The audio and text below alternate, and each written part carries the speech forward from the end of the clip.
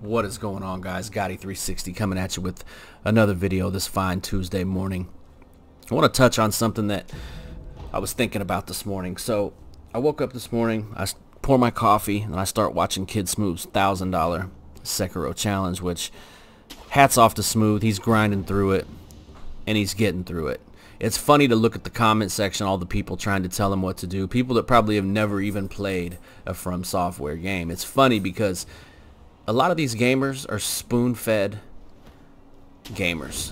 And what I mean by that is I remember the good old days when you had 4 lives, 5 lives to beat an entire game. You had to figure out movesets. If it was a platformer, you had to figure out these, you had to memorize the platforms. You had to actually put some effort into beating a game, and those days have long surpassed us. So when a From Software game comes out, people are almost shocked at the difficulty, and it becomes this special thing.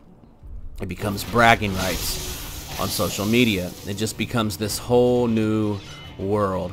But for me, why I'm drawn to them, and I never played them. I never played Demon Souls. I never played the first two Dark Souls games. My first From Software game was Dark Souls 3. That being said, what draws me to these games is the difficulty. It is learning the boss's movesets. It is grinding through and dying time after time again to finally get that final kill shot where you blast your sword through their neck and blood sprays everywhere and you get that feeling of accomplishment. It reminds me of the old days when you finally beat a game. You could go to school when you were in 3rd grade and tell your buddies, yeah, I beat it. And they look at you like you're crazy because you grinded through it and you got through it.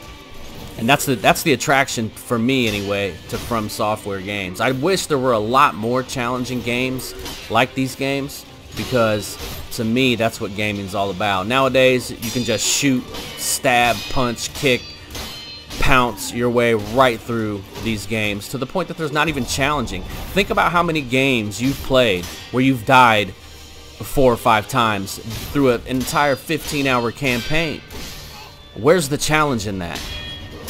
And I know a lot of you guys you're going to be casual gamers and you don't want a challenge. So I get that too, but not for me. I like the challenge. I want the challenge.